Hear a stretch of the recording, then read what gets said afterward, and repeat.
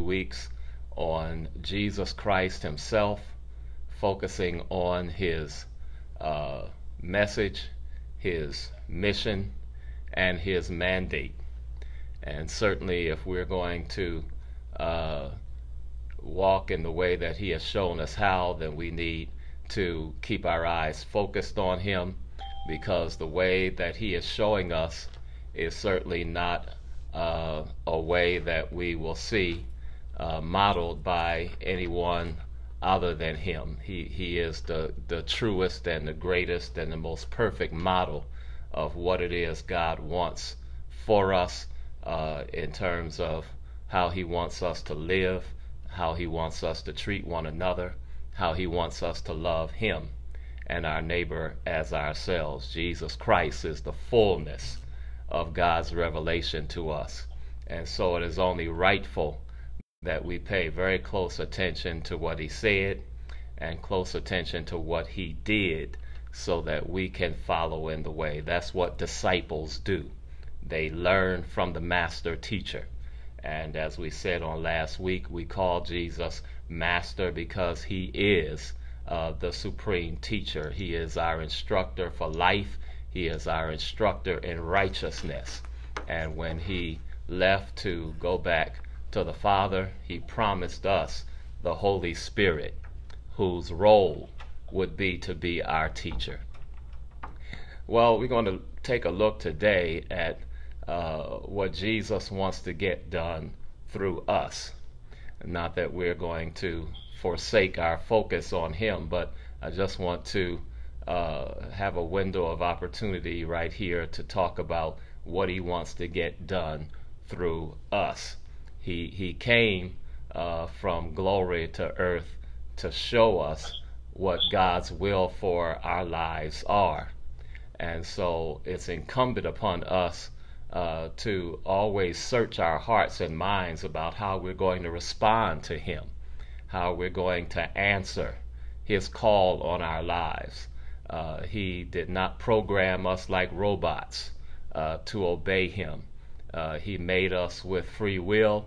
He gave us a mind to think, and he gives us an opportunity to say yea or nay to the knock on the door, to come in and to sup with us and to be sovereign, to be Lord of our lives. That is something that we have to surrender. That is something that we have to give him. So he does not overwhelm us with himself. He comes and presents himself, introduces himself by way of his Holy Spirit. And it will always be our daily responsibility to say yes to his will.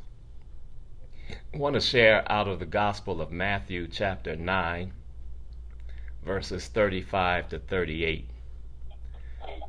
Matthew chapter 9, verses 35 to 38. And Jesus went about all the cities and villages, teaching in their synagogues and preaching the gospel of the kingdom, and healing every sickness and every disease among the people.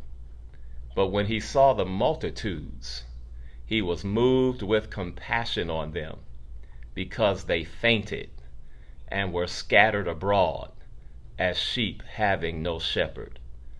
Then saith he to his disciples, the harvest truly is plenteous, but the laborers are few. Pray ye therefore the Lord of the harvest, that he will send forth laborers into his harvest. So clearly Jesus is looking for followers. He's looking for laborers.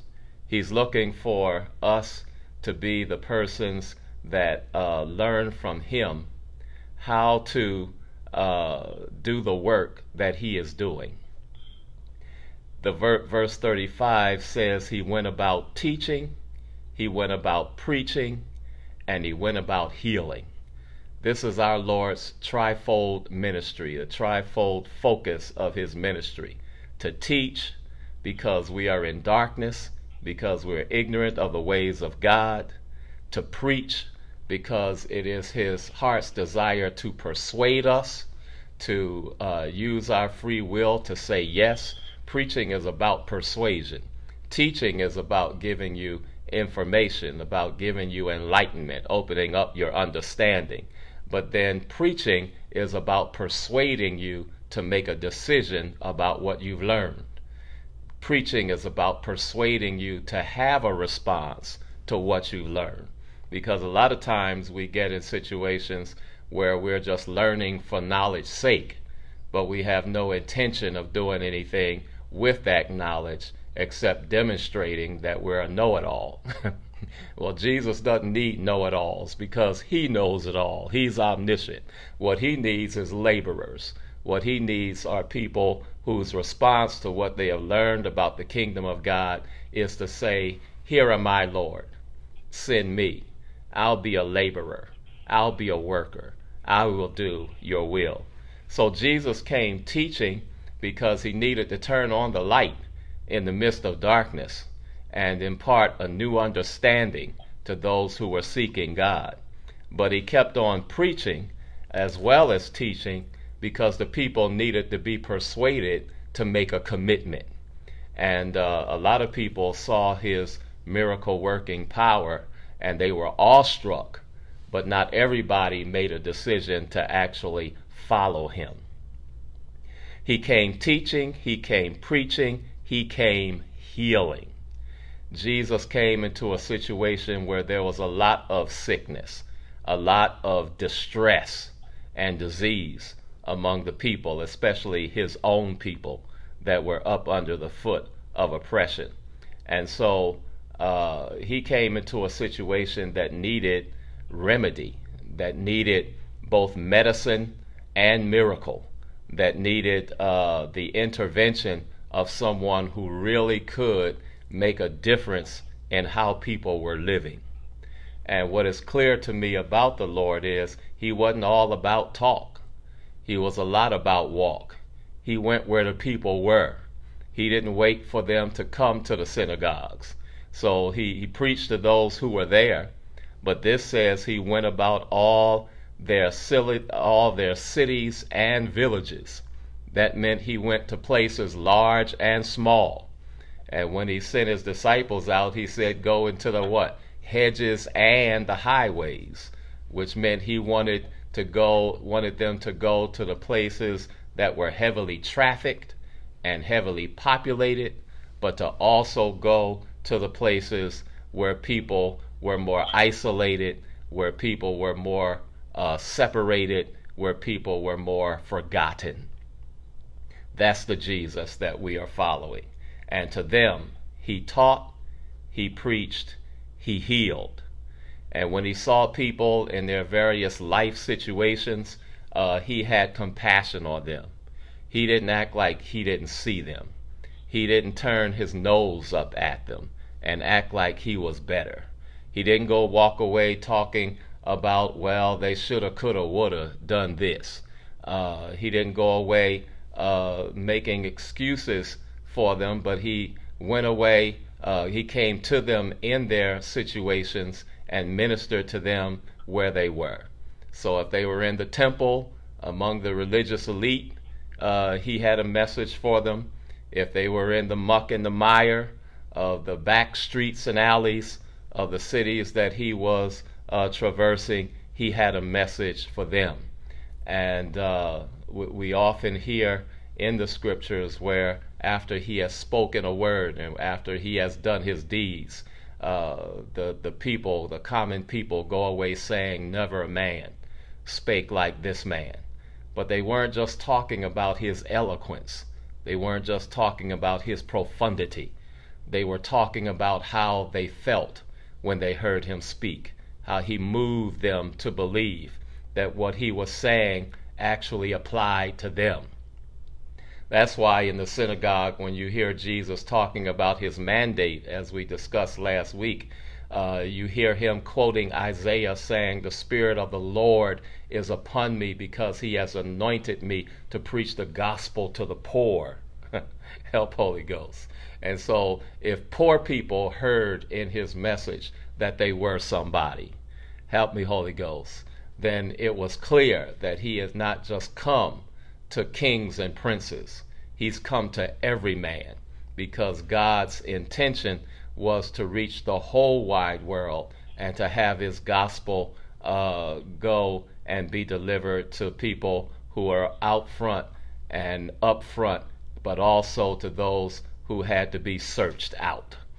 And so you see Jesus landing his ship in the country of the Gadarenes, for instance. He's supposed to be on his way where? To the big city. But he docks his ship in the country of the Gadarenes, where there are few, if anybody, because the country of the Gadarenes was basically tombs.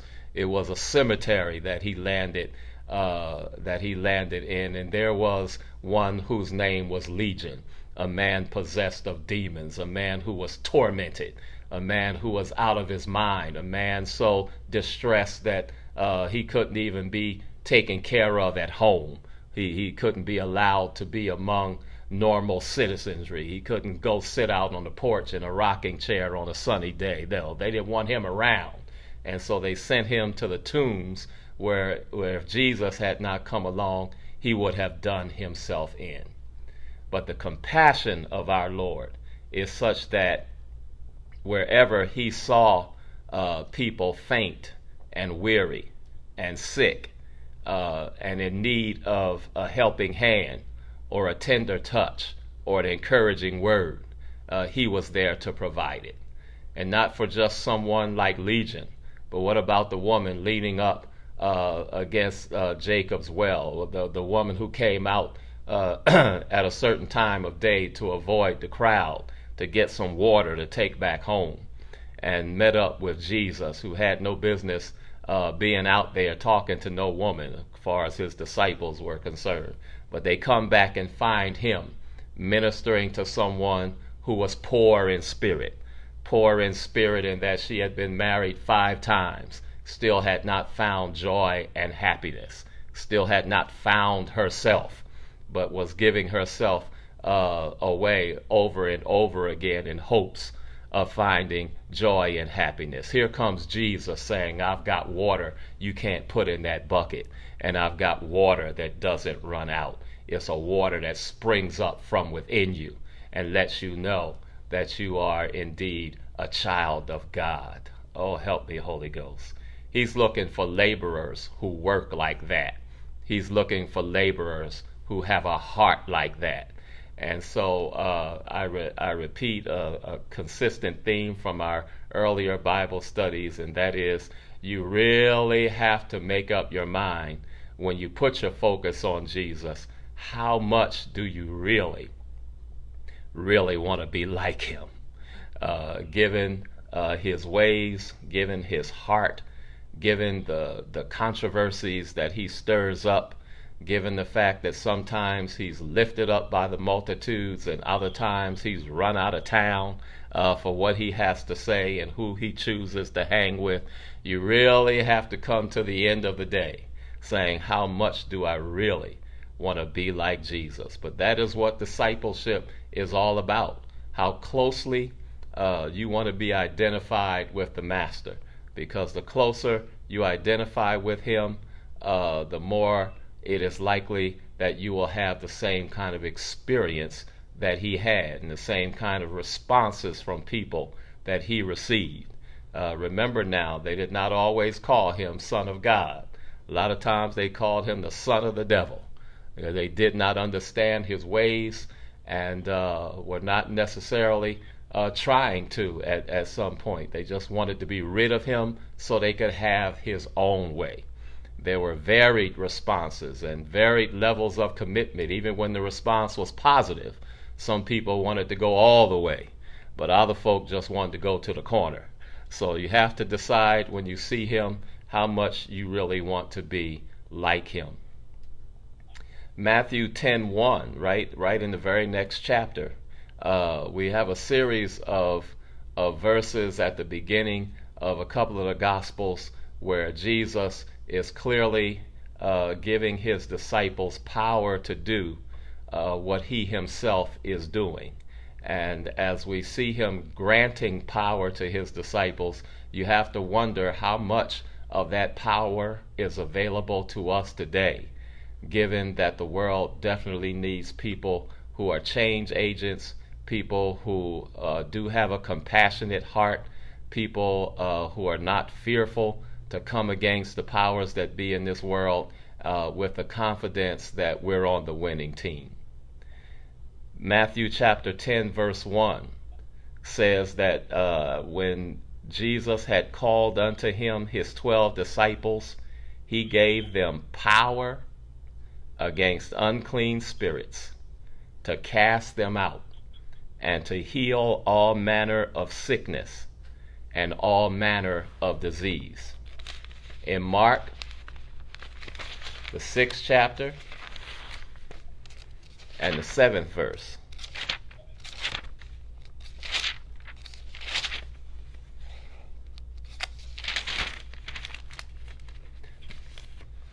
And he called unto him the 12, and began to send them forth by 2 and 2, and gave them power over unclean spirits. So these verses make it clear he didn't just take them to school. After he schooled them, he wanted to send them. But when he sent them with power. Glory, hallelujah. I wonder how many of us today actually feel like or discern that God has invested power in us to do the kinds of things he was doing. I wonder how many of us have tried our hand at some healing lately, have tried our hand at coming against unclean spirits. And when we say that, I'm not trying to be super spiritual about it either, because unclean spirits really have to do with anything that is immoral, anything that is wayward and disobedient in terms of knowing what is right and doing what is wrong, understanding what is righteous but doing what is unrighteous anyhow. An unclean spirit is anything that disturbs and disrupts your fellowship with God that is itself ungodly. Oh, glory be to God. And we know that whatever is counter to the Spirit of God is sin. So whatever is counter to the will of God is sin. And so whenever our flesh, whenever our ego dominates and takes over our spirit, takes over a spirit that is desirous of being right with God and to doing what is pleasing in his sight, we know we're in the realm of uncleanness. Anything that takes pleasure in corrupt thoughts and actions is unclean. In short, anything that separates you from what you know to be or understand to be the will and way of God is uncleanness. Uncleanness. So let's not make it so super spiritual. Let's not turn it into something that sounds like Halloween. Let's not just turn it into something so spiritual that we neglect to deal with it or accept that we have some responsibility to do anything about it. We're not talking the Exorcist here. That might be a manifestation of it, one manifestation of it, but we've got uncleanness that we see on the television every week, every day. Every day you turn in the television, and right through here, a whole lot of uncleanness. If you've got black men hanging from trees in suspicious circumstances, you know that ain't what we do. That is not what we do in our right minds, and there's no indication that the people who have been found hanging from trees lately were not in their right mind. Somebody in an evil spirit, somebody with an unclean spirit, assaulted and took the life of somebody because they thought they were better because they wanted to have rule over them, because they saw them as something less than humane. When people who wear badges shoot other folk who are innocent and unarmed in the street, that's an unclean spirit. That's a evil, demonic presence that needs to be tamed, that needs to be exorcised, if you will. And so when we talk about unclean spirits, we're not talking about something so otherworldly that is not ever so present in the world that we're living in. And I for one am especially glad to see that the followers of Christ have the promise of power being invested in us, because it is the Lord's desire to use us to come against those spirits. And if I read the Gospels correctly, when you're on the Lord's side, you're on the winning team, because evil came against him in the strongest fashion possible, and he proved victorious. And so after he teaches them, he sends them, but he sends them with power to come against unclean spirits. And so we pray for those who, with a sense of holy boldness, we pray for those who, with a sense of righteousness, with a sense of redemption, with a heart's desire to cleanse our society of the evil that results in murder and mayhem, we pray for them to realize and recognize that they are on the right side of history, and that they are on the same side that the Lord himself came to be on the side of. Now notice that when Jesus came against these powers that be himself, when he came against unrighteousness and evil in high places, he did so with the love of God. He did so with the power of the Spirit. He did so with the power of truth. And history has vindicated that those who have come in like manner have the authority of heaven behind them. And we are not looking to take up arms for arms. We're not looking to be militant in a way that trades bullet for bullet, because our confidence, our faith, and our hope is that the hope we have in Jesus Christ and the way that he came against the powers that be is a winning strategy. And so let us be full of prayer when it's time to hit the streets, to do so nonviolently. When we speak truth to power, we do so with a sense of compassion, because our God not only wants to win over the victims, he wants to win over the victimizers. And so in order to do that, those who would bring about redemptive change have to have the right spirit in them, and that is the Spirit of the Lord Jesus Christ. So essentially, when Jesus calls the 12 to him and then teaches them and then sends them out, he's sending them out to do the same work that he is doing. And the question that I wrote in the margin of my notes is that too much excitement for us?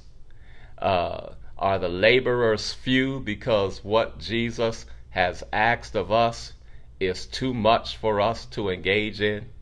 Do we only want the fireside chat, but not fired up to go and actually act on what we have learned?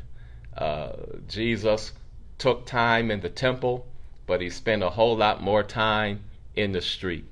He took his disciples to Gethsemane for prayer, but there was much more time spent healing, casting out demons, and coming against those who were mistreating the citizenry in such a way that they were not concerned about their good and welfare.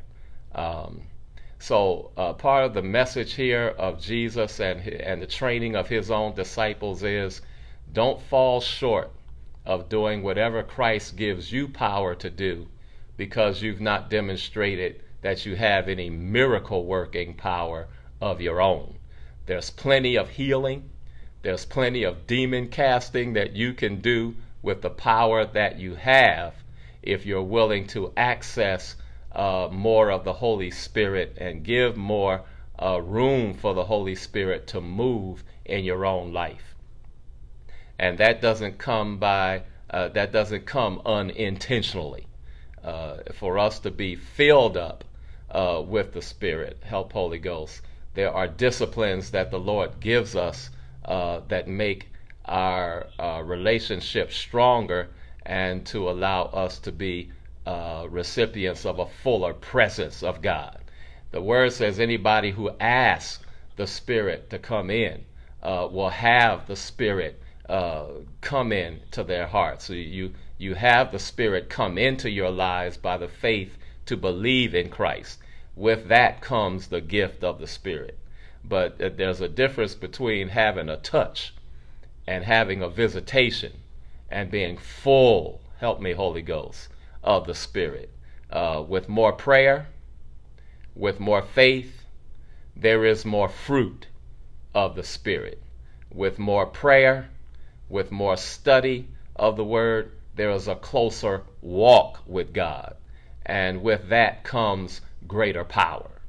And to the degree that we see the powers that be are powerful, the people who are occupying the seats in government are very powerful. The people who are taking up arms in the street against us are very powerful. And so if we're going to come against those kinds of spirits, if we're going to come against the kind of wayward thinking that demeans a person so much that you can treat them any old kind of way, then you've got to come against that spirit with more of the fruit of having God's Spirit in you. Take you to another familiar verses in Galatians chapter 5 verses 19 to 26. I think sometimes we forget what we are supposed to look like, what our character is supposed to exhibit when we are full of the Holy Spirit. Galatians 5 verses 19 to 26. Now the works of the flesh are manifest, which are these: adultery, fornication, uncleanness, lasciviousness, idolatry, witchcraft, hatred, variance, emulations, wrath, strife, seditions, heresies, envyings, murders, drunkenness, revellings, and such like, of the which I tell you before, as I have also told you in time past, that they which do such things inherit the kingdom of God. But the fruit of the Spirit is love, joy, peace, long-suffering, gentleness, goodness, faith, meekness, temperance. Against such there is no law. And they that are Christ have crucified the flesh with the affections and lusts. If we live in the Spirit, the Word says, let us also walk in the Spirit. Let us not be desirous of vainglory, provoking one another, or envying one another. And here's a verse that deserves some focus. Brethren, if a man be overtaken in a fault, ye which are spiritual, restore such a one in the spirit of meekness, considering thyself, lest thou also be tempted. And that means that as people who have the Holy Spirit at work in us, the expectation is that we would have a very positive impact on the lives of other people who are maybe less mature in the Spirit than we are, or persons who have not the Spirit of God but the spirit of the adversary, that those persons are not persons to be written off as lost, but are to be the object of our love and compassion in hopes of restoring them to what God means for them to live like as well as us. I think we tend to shortchange the power of the Holy Spirit, that once we get saved, we don't think he can do the same thing for some other wretched creatures that we know.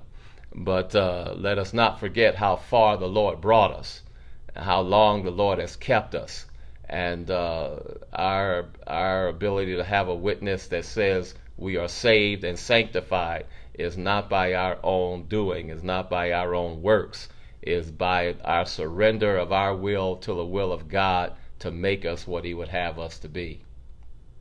So don't fall short of using the power of the Spirit that's in you to be a blessing to others who might well come to Christ if they see Christ at work in you. Let's talk a little bit about coming against unclean spirits. Galatians 6:1 says, if you see someone overtaken in a fault, ye which are spiritual, restore such a one. Do it in meekness. Do it considering yourself, lest you also be tempted. Meaning, don't do it arrogantly thinking that you are better. Because if you juggle your memory a little bit, you probably can remember times when you walked the same way, did the same things. The context of the church at Galatia is such that it was a church planted by Paul. It had some Jews in it, but mostly Gentiles. And what they knew of religion was very legalistic and very ritualistic. They observed a lot of special days and a lot of sacrifices. The Apostle Paul would later call those special days, sacrifices, and rituals slavery. Paul was trying to get people to walk by faith rather than walk by the laws and the rituals that they thought were keeping them in a right relationship with God. He wanted them to walk in the Spirit of Christ, where they had previously only known the law and only known God as a judge. But when the Galatians received the gospel of Jesus Christ, the message of love, salvation by grace through faith, the transforming power of the Holy Spirit to make us a new creation, bearing the fruit of the Spirit, governed by an internal law. When they heard that gospel, they learned how to appreciate and celebrate and live in their newfound freedom. Praise the Lord, because it was clear to those who were ritualistic and living by the ordinances and the sacrifices that they had learned to make. It was clear to them that it was not bringing them any closer to a right relationship with God. It did not give them the satisfaction that it was well with their soul. And not having that satisfaction, many returned to their old ways of thinking and their old practices that they were comfortable with, because people who are ritualistic and legalistic, they like to go to bed at night checking off the list of things that they believe they did right, and to comfort themselves by believing that there's nobody who was more right than them, nobody better than them. And they could let themselves off the hook for a lot of shortcomings as long as they saw other people having shortcomings.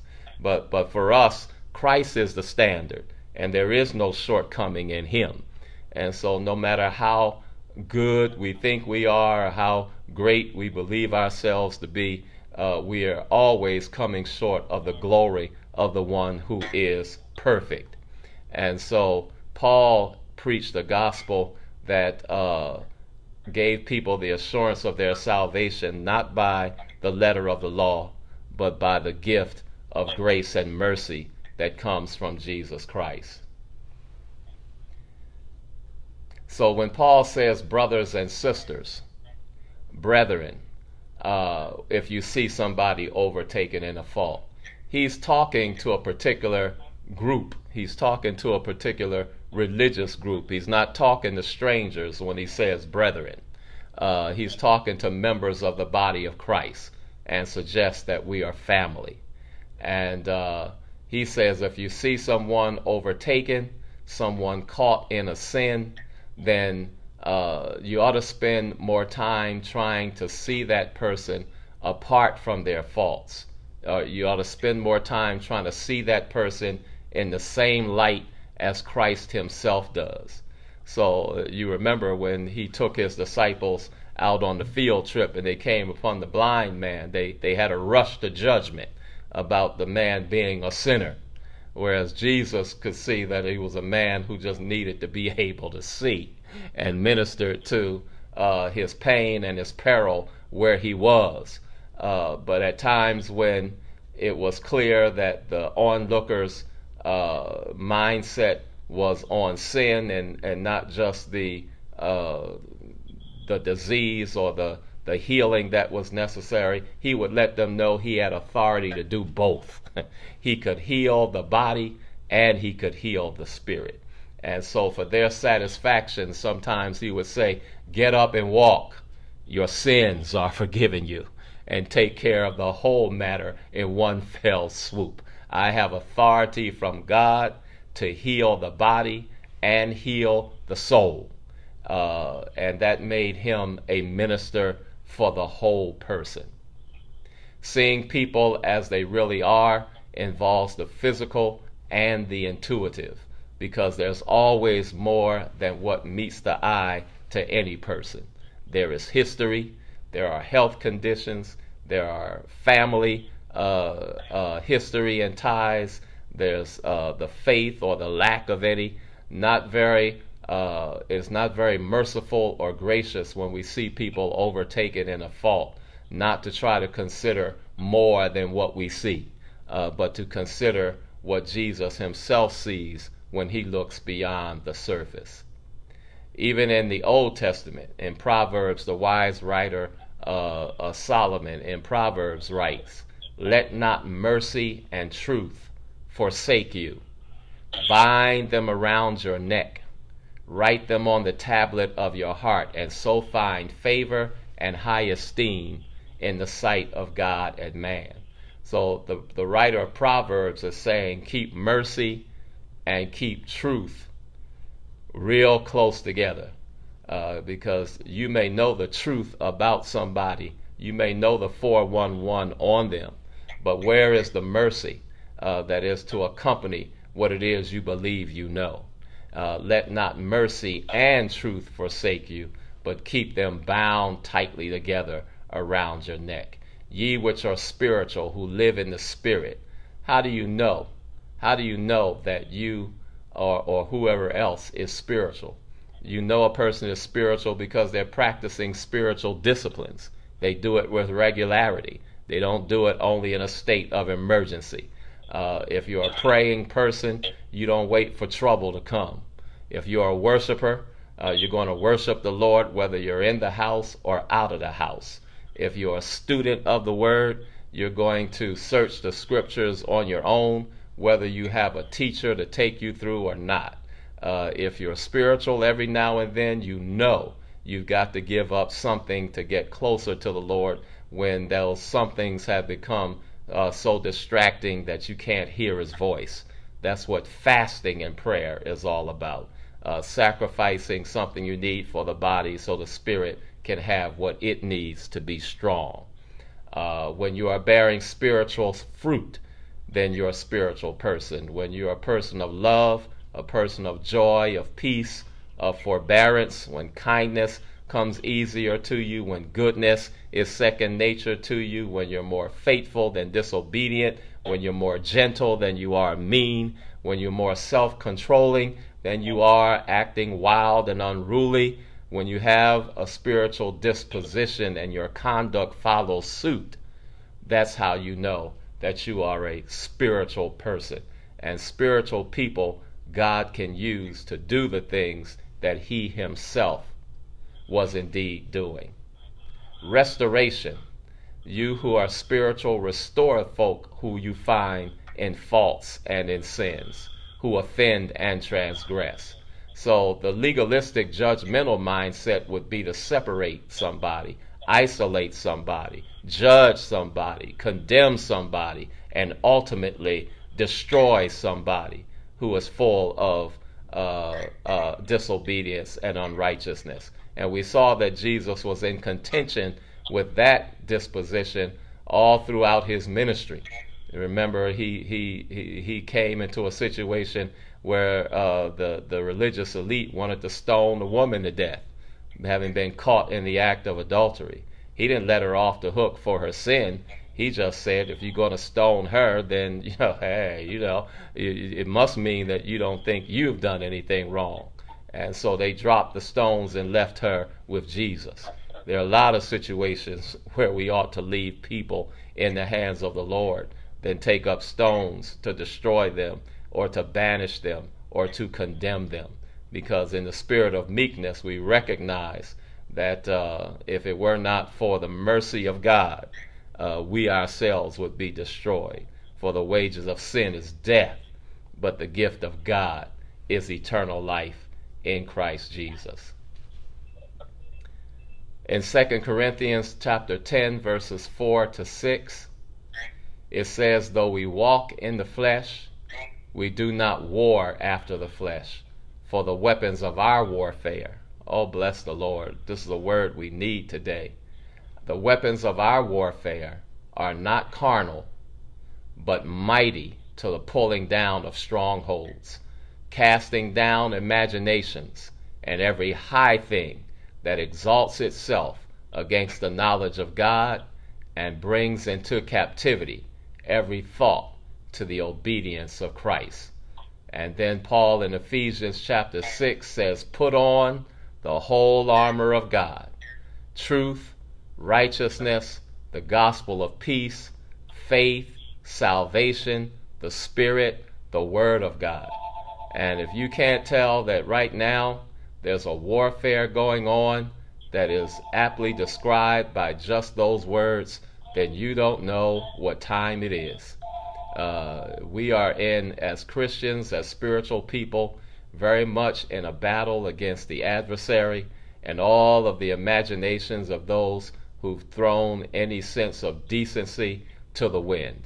And we're living in a time when in the highest offices of the land, the lid has been taken off and the ground has shaken loose those who at least used to have some shame, some embarrassment to their immorality and to their denigration and to their ugly ways of treating one another. But now there has been given a green light to come out from under and to take up arms and to hit the streets and to wear whatever badge is your badge and wave whatever banner is your banner. Don't care what it is that you believe or where that belief and those sentiments will actually take our society. So in the midst of spiritual warfare, to be sure, and what God wants to get done through us, is to have us possess the same spirit that he had of righteousness, of truth, of faith, and of love, and to be confident that those weapons will win in the fight against the adversary that we come against.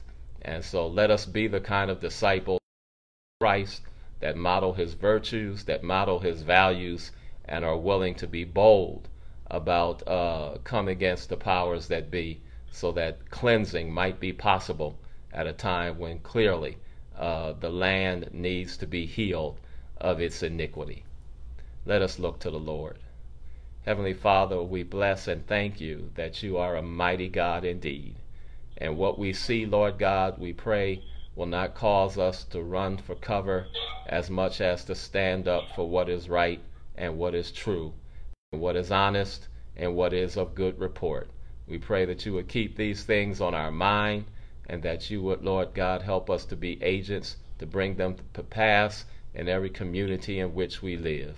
We pray, Heavenly Father, that you would reign and be sovereign, and that your will be done to bring the kingdom of this world into the kingdom of our God. So let it be written, so let it be done according to your word and will. And forgive us of our sins and shortcomings. And give us, Lord, the power to be overcomers.